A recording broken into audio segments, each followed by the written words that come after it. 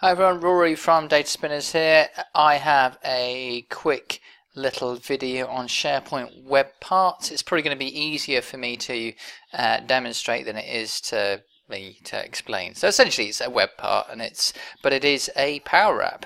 It's only recently out, so this is kind of what it looks like. So basically the bottom line is you've got your apps and they're sitting in SharePoint, and now what I want to just show you is just how easy it is to put them in. So I am going to, I'm on this site here. I am just going to go over to, let's just say my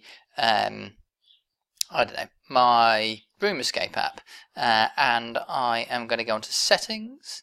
It's going to fire up the thing, and I will go to details.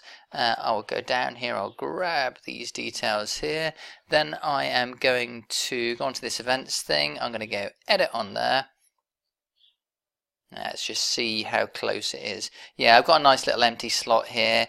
Add new web part, scroll all the way down and pop that in.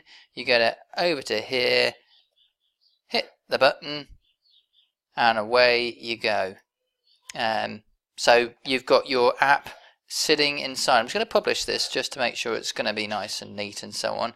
I think with some of these landscape ones it's not as easy to resize it, but even so, so you can just basically go, interact with your app in the way that you would normally interact with your app. So I think this is quite cool. I certainly going to be using this.